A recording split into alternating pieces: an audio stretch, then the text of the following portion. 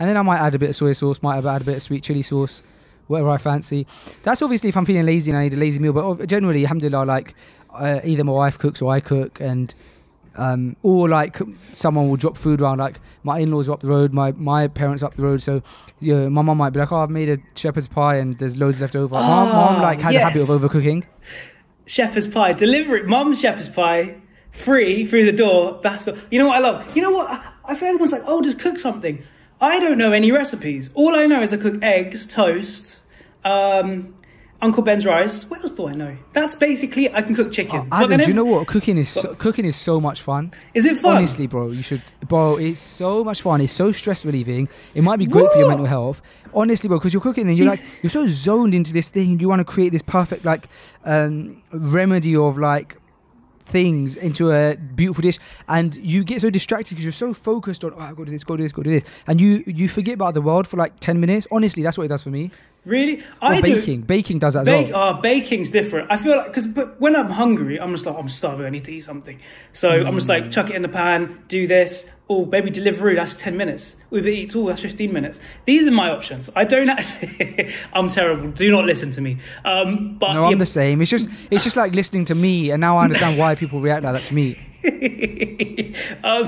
Oh man, what am I going to cook? I've got Uncle Ben. Uncle Ben's will sort me out. But baking's cool. I like baking because it's like, because it seems like you can do some weird stuff with it. You can make a cake. Okay, I don't actually, all I know, bake a cake, bake muffins, bake, I don't even know what souffle is.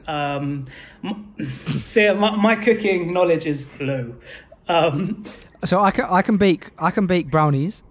But everyone can bake brownies. Okay. I can bake some really good cookies, and I'm quite proud of the cookies that I can bake. I can bake mean bread and butter pudding. What?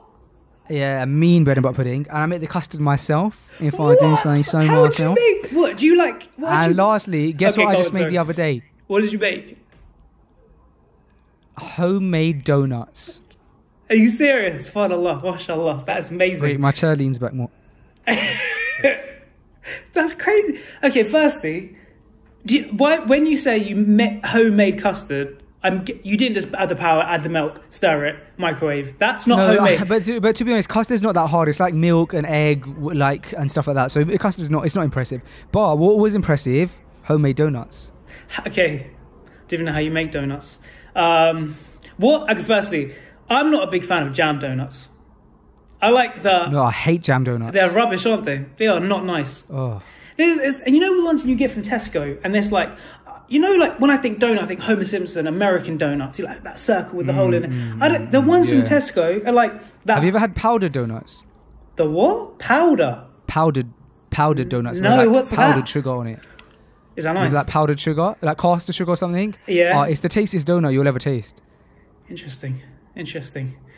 Okay.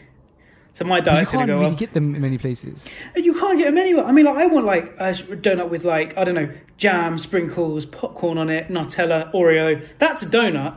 I don't want jam. Jam's for... When do you eat jam? Toast. Keep it there. I don't eat jam. I don't even eat jam. The only time I eat jam is if I have a jammy dodger.